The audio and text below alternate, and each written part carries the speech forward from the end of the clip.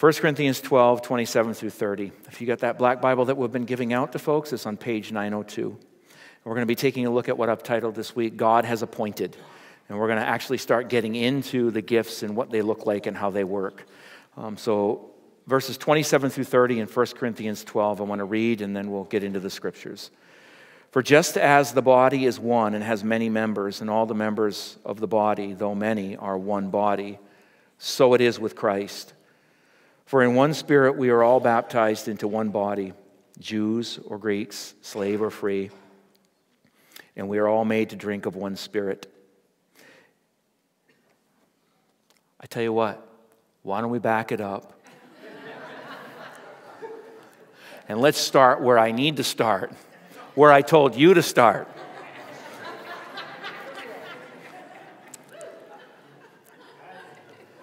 This is why we can't have nice things, Rachel.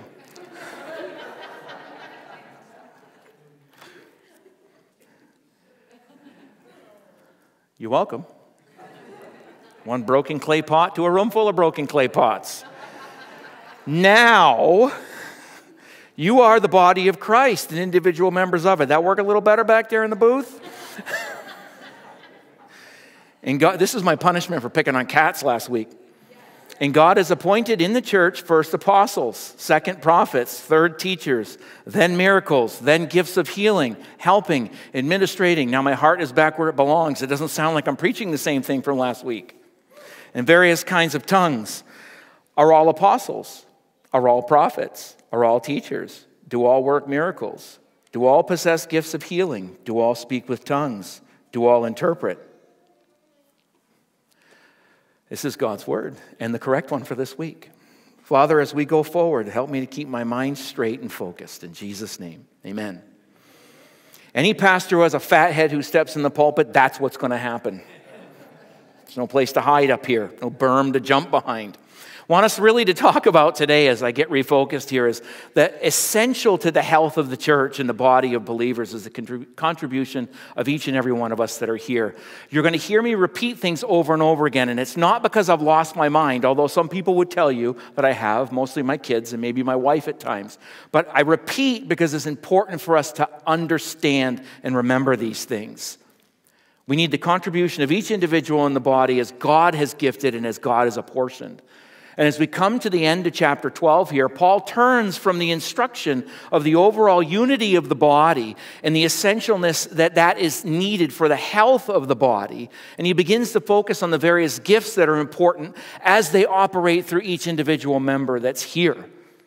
And the list begins here, but it's not an exhaustive list. I've said that before as well. But it is an essential list for us to really get a hold of and understand as we look to see how the body grows together. We find, as I said last week, other lists in Paul's writing, specifically in Romans chapter 12, for example, as well as what we also call the ascension gifts that you find in Ephesians chapter 4.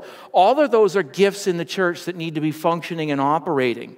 There's also other places throughout the New Testament that we see Peter touch on things in his letters to the churches all around the known world, expressing the need for these things for the overall health of each community as they find themselves set down wherever it is God has put them. So looking at our opening verse this morning here, verse 27, actually verse 27, not 12, Paul says this, now you are what? The body of Christ, and individually members of it. So you get a couple things going on there. Paul, once again, is building on the truth that we found in verse 24 of chapter 12, as well as verse 28 that he emphasizes here, where he states that it is God who arranges and God who appoints. It's not up to us. We don't get to pick and choose. Our job is just obedience. 24b says, but God has so composed the body, giving greater honor to the parts that lacked it. And then in verse 28, right at the beginning, Paul says that God has appointed in the church. Where is the focus? It's not towards me, it's not towards you. It's from him down to us. That's how we operate in a healthy way. He's reminding the church, as it were, in Corinth, as well as us today, as we sit and we listen, to guard ourselves against what I call self-appointment, what I call pridefulness, boastfulness, and an arrogance which actually turns itself into a dictatorial bullying by pastors when they become the end-all be-all in determining who does what and who doesn't. We have to be careful to fight against that. Be wary. Be wary of people like that. Been listening to the podcast, The Rise and Fall of Mars Hill. I leave that with you to look up, and a lot of this you'll understand. Because you'll find such folks who grow into a place and a position who absolutely do not like to be questioned about anything, nor do they care one bit to be challenged with regards to their views and their thinking on how things ought to operate. I ever get like that, I've told my elders, sit me down and have a conversation with me.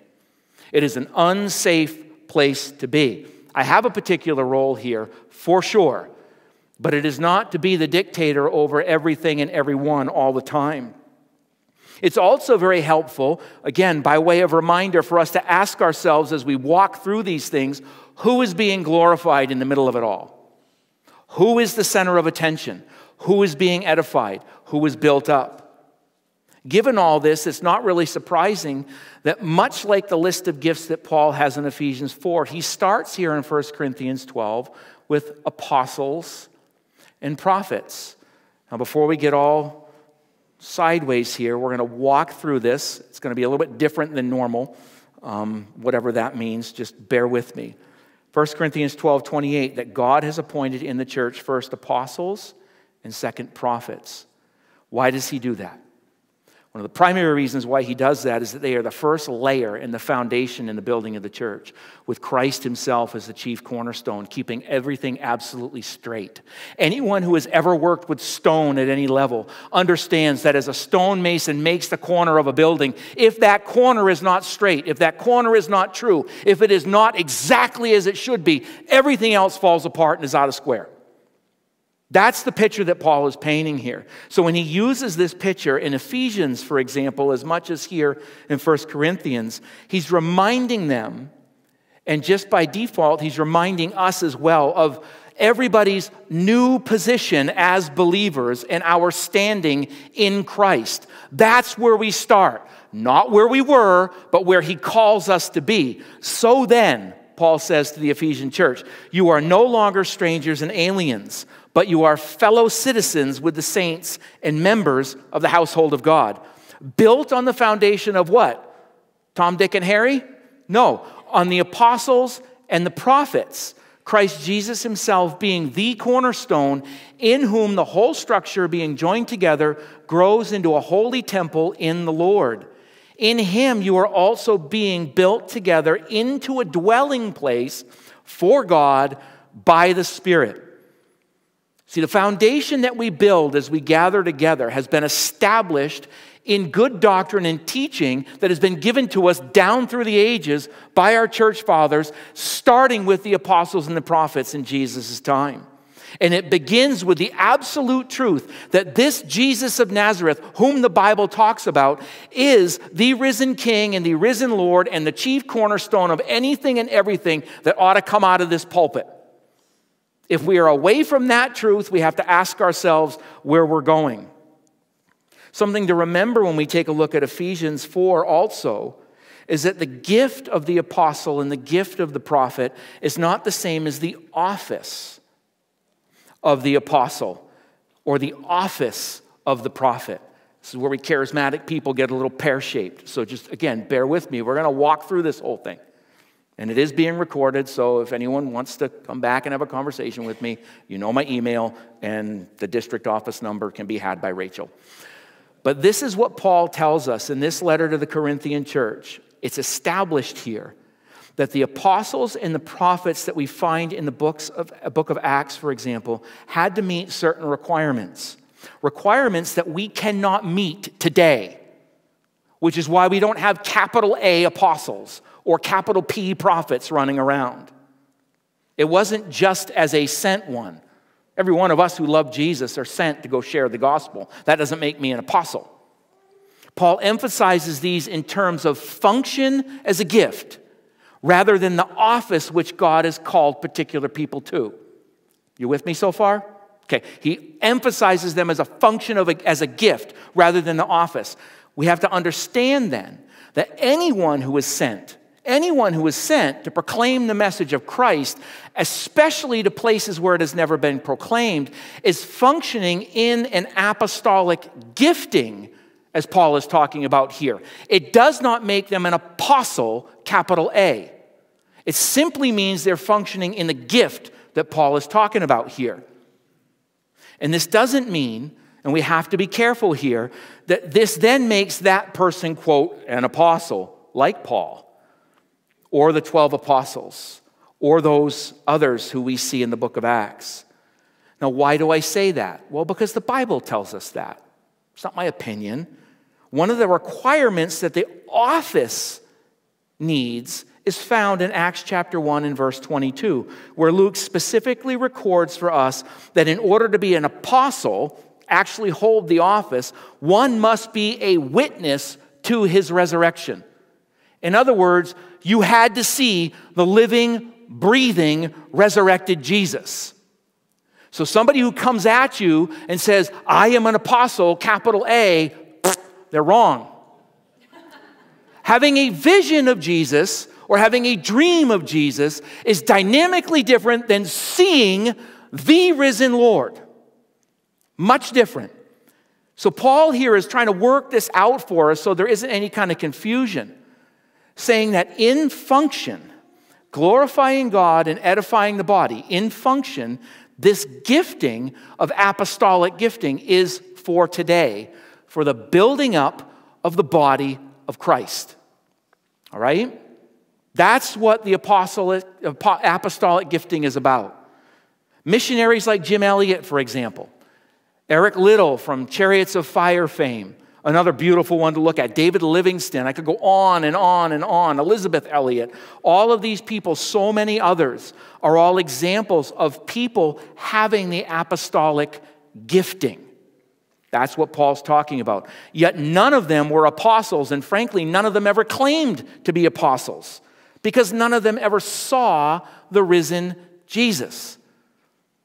You know, prophets too, as Paul ties in here, we've also learned is not an office, nor is it a title that is to be declared. I say this with full confidence. When somebody comes to you and tells you, I am a prophet, capital P, we have to be careful. We don't have that title to declare anymore. It is a gift which glorifies God, edifies the body. We're going to hear that a lot. Glorifies God, edifies the body. And here's the important part of the prophetic gifting. It clarifies His word. Clarifies His word. It's already written. So if somebody comes to you and says, I'm a prophet and God has given me some divine pizza dream, and this is what you're supposed to follow, and it doesn't line up with His word, guess what? He or she is wrong. Non-debatable. If it does not line up with the word. This is why it's important to read your Bibles. That's why it's important to be in the Scripture every day, so we can sort these things out as followers of Jesus. Now, David Hill, in his book, The New Testament New Testament Prophecy, I found very helpful, and this is what he says. New Testament prophecy therefore includes both conventional preaching, when the preacher has the sense of being gripped and convicted by the Spirit about his or her message, and more spontaneous, unpremeditated utterances. The Christian prophets are those who have grasped the meaning of, that's key, grasped the meaning of Scripture, perceived its powerful relevance to the life of the individual, to the church and society, and then declares that message fearlessly.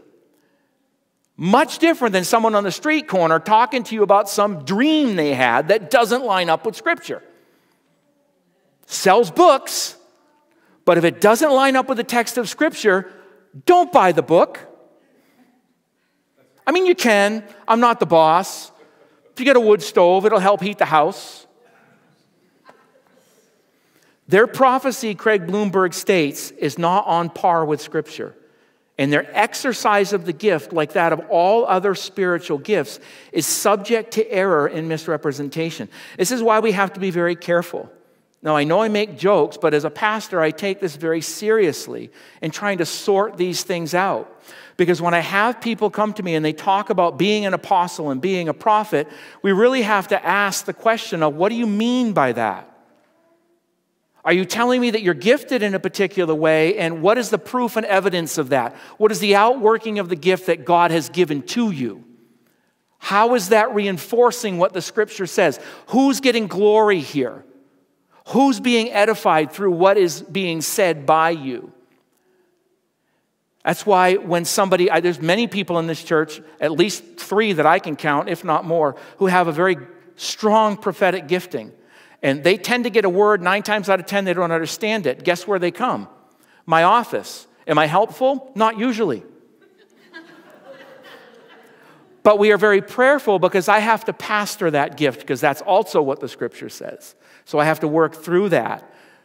We sit back and we say, okay, Lord, what are you trying to say here? Does it line up with the text of Scripture? Does it apply to the person that's speaking it? Does it apply to somebody else? Does it apply to the church? The hard work of sorting the gifts out is so imperative. This is one of the reasons why we don't stone anybody anymore when they stand up and go, "Thus saith the Lord." We simply ignore them unless it lines up with Scripture. These giftings are absolutely for today. Don't misunderstand me. But we have to make sure that we're using them and applying them in the right way. Otherwise, the church gets very weird, and not in a good biblical way. Christians are weird. I'm weird. And that's a good thing. But when we misuse these, it's just very unsettling. We need to understand the prophetic gifting in this way, that it functions to edify the body, to clarify the already written Scriptures to the glory of God. So those are good questions that you want to ask yourself. Is this what's going on in my mind and in my life? And do I have someone that I can talk to when I'm confused? Because both of those, the apostolic gifting and the prophetic gifting, are very difficult for people who are gifted in that way. When we understand this, the gifts become actually less about ego, pride, and the bizarre desire to start our own traveling ministry show. We understand the weight that God has placed upon us if we are gifted in that way. They're then seen as they should be in light of how it serves the community of believers, how it brings glory to God. We see a pattern here. It's a bone I like to chew on. Glorify God, edify the body. Glorify God, edify the body. Ad nauseum, you'll get sick of me saying it, but that's the purpose of the gifts. So we're on to the next group. 3rd, teachers, then miracles, then gifts of healing. It's a fun week. Those who are teachers, the Bible tells us, are again, as Paul says in Ephesians 4, they're pastors primarily. That's what the Bible tells us, as well as those who've been called to be a part of the teaching community among a local congregation. Okay, 1 Timothy 5:17 talks about that. I leave that with you to look up, but you have teaching elders. Claude has taught here in the past. Parks has taught here in the past. Those are teaching elders. They have the ability to be able to teach, put a message together, and stand behind the pulpit. It's one of the things that you look for. Not in every elder, but in some of the elders, that is one of the things that they do. We then have other pastors, Pastor Jeff, Pastor Lisa Marie, Pastor Marty, all who've been called to preach and to teach. He makes this clear, Paul does, in the letter to Timothy, that elders ought to be able to, at some level, teach.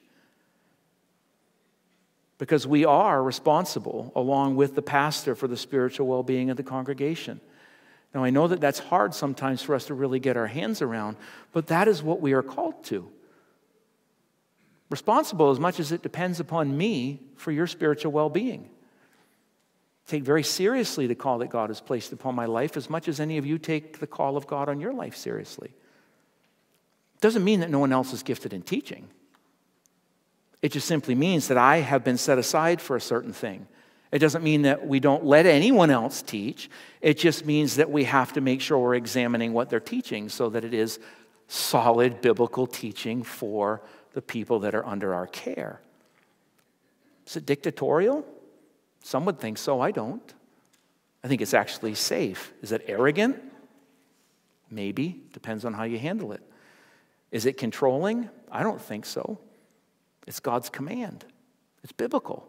It's what he tells us. We are to do it with all humility, understanding that I am accountable for everything that I say that comes out of this pulpit. It doesn't just go off into the air and then I can just laugh about it and move on. That's why humility is essential, because teachers are held to such a high standard. James, the brother of Jesus, would not even call himself that. He said, I am a servant of the Lord Jesus. Says, not many of you should become teachers, my brothers, for you know that we who teach will be judged with a greater strictness. Our duty, again, as I said, as much as it depends upon me and everybody else before God, is to ensure good teaching in the form of sound biblical doctrine and doing our best to unpack the text of Scripture. Doing so in a way that doesn't put every one of you in some sort of semi-comatose state by 9:45 or 10:45 and I'm just looking at nostrils on a Sunday morning. We have to make the Word of God say what it says, and He will bring it to life accordingly. Now, when we look at miracles and we look at healing, when I see this and trying to understand this, I think it's helpful to do so in the light of the word that Paul uses at the very end. One of the gifts that he gives us in light of miracles and healing, and that's helping. Helping. Helping people is actually a gift of the Holy Spirit. Did you know that? Helping people is a gift of the Holy Spirit. It says so right in the text of Scripture. God does work miracles, and God can divinely heal. I have seen it. I've seen it throughout my Christian life, but that's not the normative way that He functions. It really isn't. If it were, it would no longer be a miracle, would it? It would just be normal. People raising from the dead. That'd just be an everyday occurrence. It's Tuesday, and 6 people rose out of the tomb. That's just what we see on a Tuesday. That's not how it works. It wouldn't be a miracle that way, would it? But God does work miracles, even still today. He does so through gifted people who help. Gifted people who help. He heals also in the same way. I've said this before, I'm going to say it again. The medical sciences and community, the doctors and the nurses, the EMTs, the first responders, all of those people who handle those things come to mind in a very practical sense. We can sit on the end of our bed and pray for Jesus to come and heal us from whatever ails us. And there's nothing wrong with that. But when you go to a hospital 8 blocks away with a doctor who's got a 12-year degree and a nurse who's got a 6-year degree or a 4-year degree, you might want to start there. That's where we look, say, God, there's a miracle there. There can be healing to be had there. I know that you can just in a touch, you can take away that cancer that's in me. I know that you can do that. But you see, every good and perfect gift comes down from the Father of heavenly lights. We can then begin to believe and understand that the miracle and the healing that God provides sometimes for us shows up wearing scrubs. And it's important that we do not pitch the sciences for hyper faith. Be very careful not to do that. Where you pitch out every brilliant thing that scientists and the medical community give us because I just have faith. Faith without works is what? Get in your car, drive to the hospital. There's your work. Have faith that when you get there, someone's going to fix what ails you. I'm not making light of it. God can do what He wants. But let's start with the intensely practical. It is no less of a miracle, nor is it any less of a healing. God can simply heal. He can miraculously fix somebody just like that. It happens.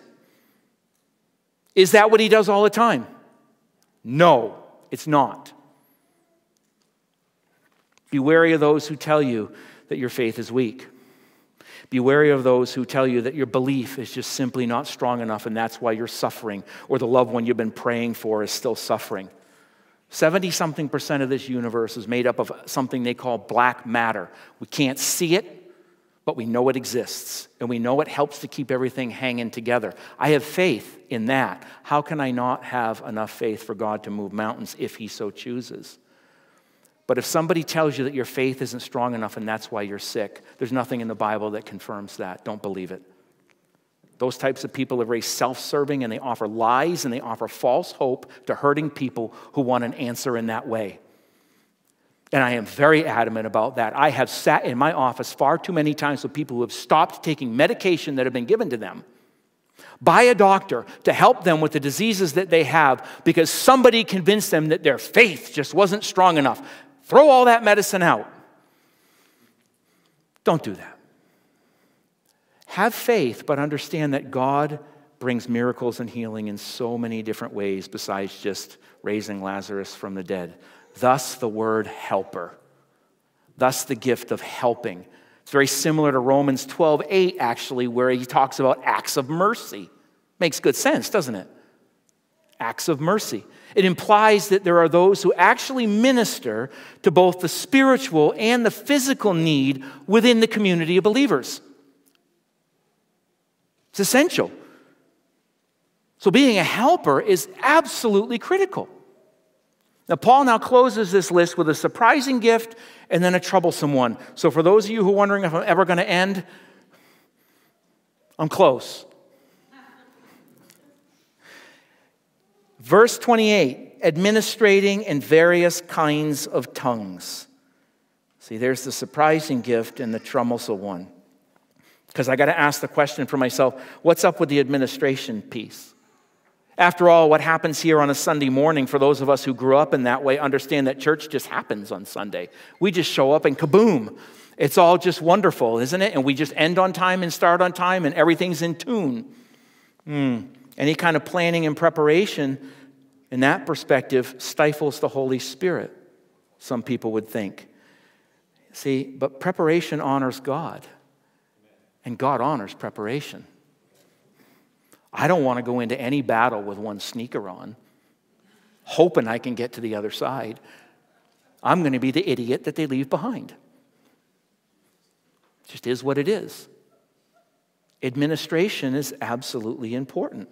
See, Paul puts this here because it needs to be here. And he does so in part because of what we find in verse 40 in chapter 14. All things should be done decently and in order. In order. You see, the Corinthian church had a major problem with Sunday morning chaos. That's part of the reason why he's writing this letter. The Holy Spirit can and he does move on Sundays any way he wants. And he does so more often in ways which don't look like a giant circus and free-for-all. Where we open up the altar and we weaponize banners and for 6 hours we say the same 4 words until we just decide that we're done. These are not insults. These are things I have learned over the years to recognize when we get in the way of what God is doing.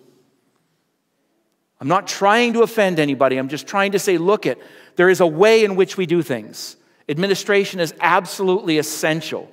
Chaos and foolishness do not glorify God, nor do they edify the body of believers. Rather, the self is satisfied all along the way. And sadly, it does nothing for an unbeliever who shows up on Sunday morning or a seeker coming in here trying to figure out what's going on, and we are just all over the board, and the word isn't preached, Jesus isn't glorified, the body's not edified, and they turn around and they walk out. What kind of gospel is that? Where's the gospel in that, actually?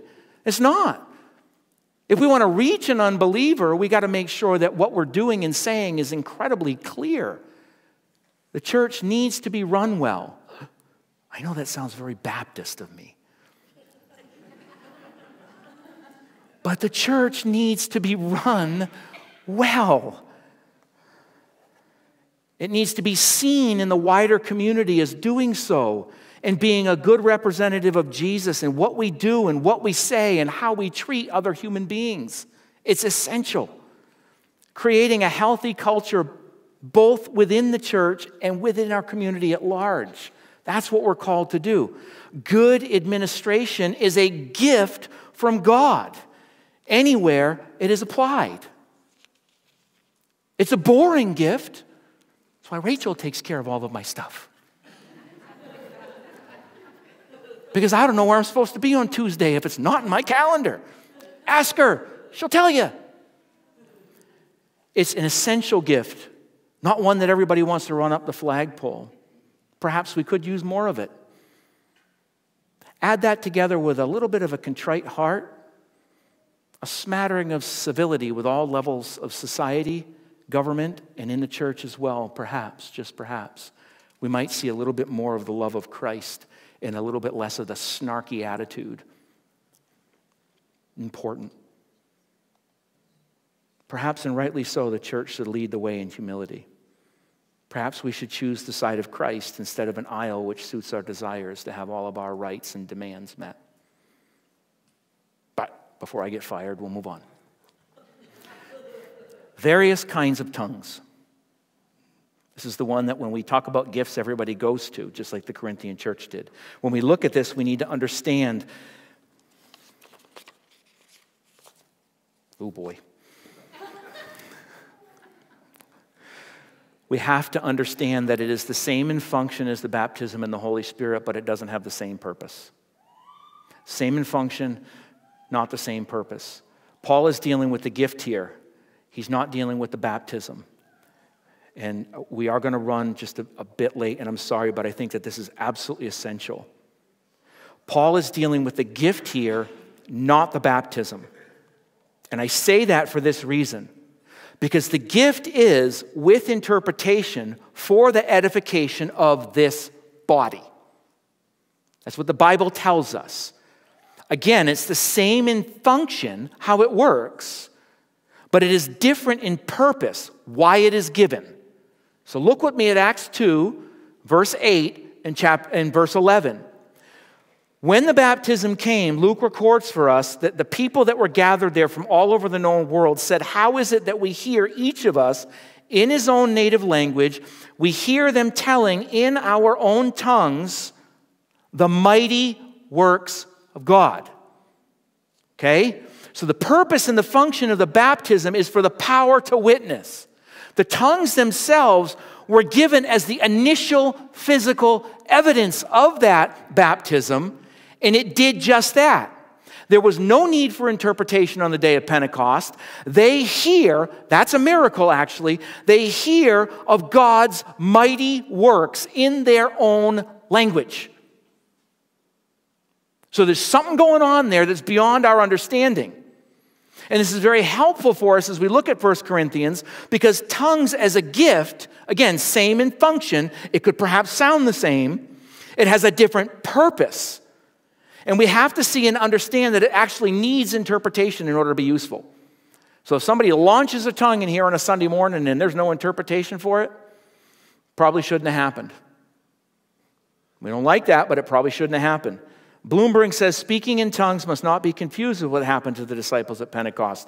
There the audience understood without the benefit of an interpreter. Here in 1 Corinthians, interpretation is required. It's helpful for us as we look at Paul's closing string of questions, with the anticipated answer to every one of them is no. Are all apostles? No. Are all prophets? No. Are all teachers? No. Do all work miracles? No. Do all possess the gifts of healing? No. Do all speak in tongues? That's where the Pentecostal goes, wait a minute. I can say that because I am one. Oh, perhaps? No. Paul's not looking for a perhaps. He's looking for a no. Do all interpret? No. So we have to understand that's the direction that Paul was going.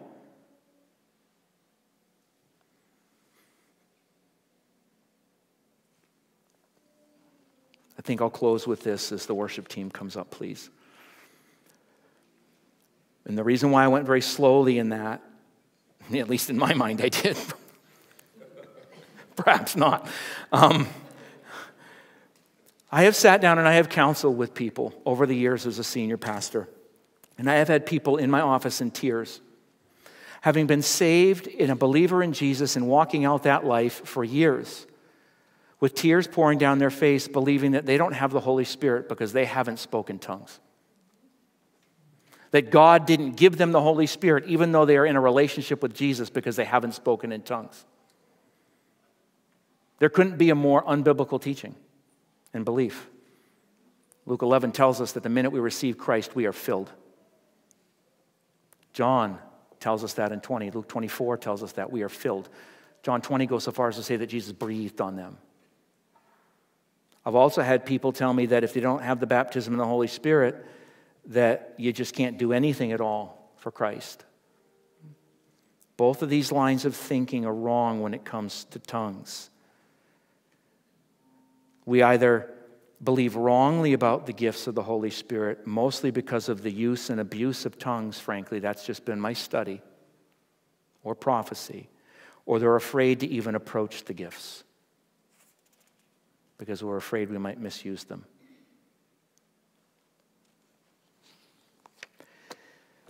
The goal for every Christian is maturity.